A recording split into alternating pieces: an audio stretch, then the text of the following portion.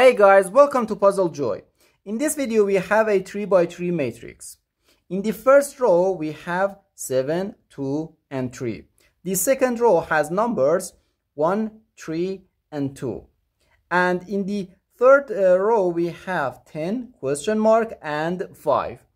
Our goal is to find the pattern that exists here and calculate the missing number. Are you ready to solve? Let's go ahead and get started. In each row we have 3 numbers and we need to find the relationship between these 3 numbers. In the first row we have 7, 2 and 3. Okay, 3 square minus 2 gives us 9 minus 4, which equals 9 minus 2. We have here 9 minus 2, which equals 7. The first number. And in the second row we have 1, 3 and 2. 2 square minus 3 equals 4 minus 3, which equals 1. Okay, the first number. So the pattern that exists here is the square of the third number of each row minus the second number gives us the first number.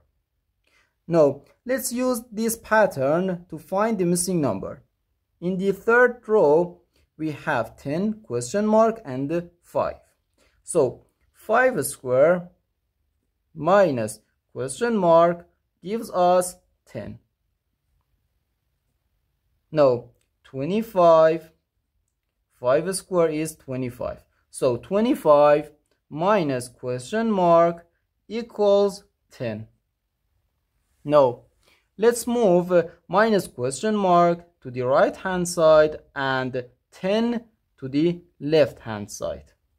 Okay, so we have 25 minus 10 equals question mark.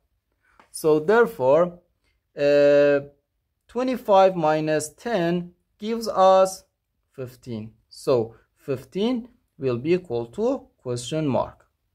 So our final answer to this problem is just 15.